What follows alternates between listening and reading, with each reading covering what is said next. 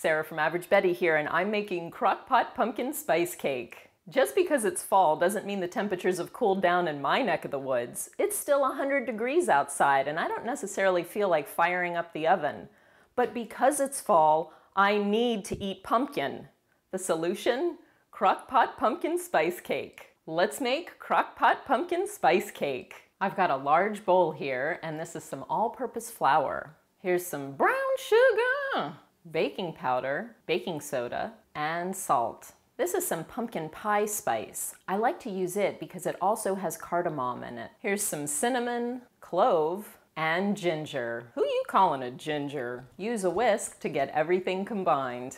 Set this aside, and here's a medium-sized bowl. Here's some pumpkin, just good old pumpkin puree. Here's vanilla and some beaten egg. Get that good and combined, and here's some vegetable oil. Again, get that really well combined and set it aside for just a moment. Here are my dry ingredients again, and I'm going to make a well in the center, like so. Here's the pumpkin mixture, and I'm just going to fold this together gently until it's combined. Here's a little buttermilk, but you can use heavy cream or even coconut milk if you like. And there you have it. Here's my crock pot. And here's a little vegetable oil. I'm focusing on the sides mostly because I'm also going to line the crock pot with parchment paper that I've cut to have these not only cute, but functional handles. Here's my cake batter.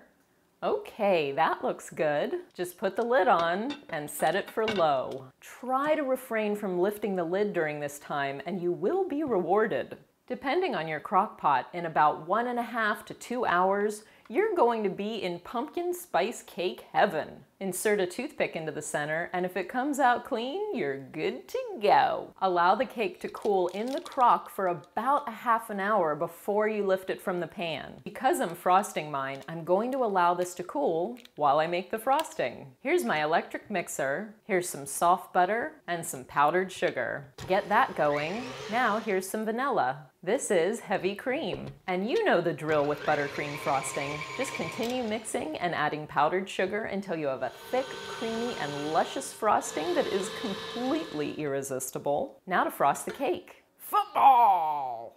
Just slather that everywhere. Looking good, spice cake.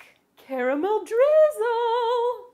Who can resist a slice of this? It's super moist. A little more dense than a cake baked in the traditional oven, and this would be good warm with ice cream too. Get the Crock Pot pumpkin spice cake recipe at AverageBetty.com. Don't let the unbearable heat outside keep you from the warm fall flavors of pumpkin spice cake.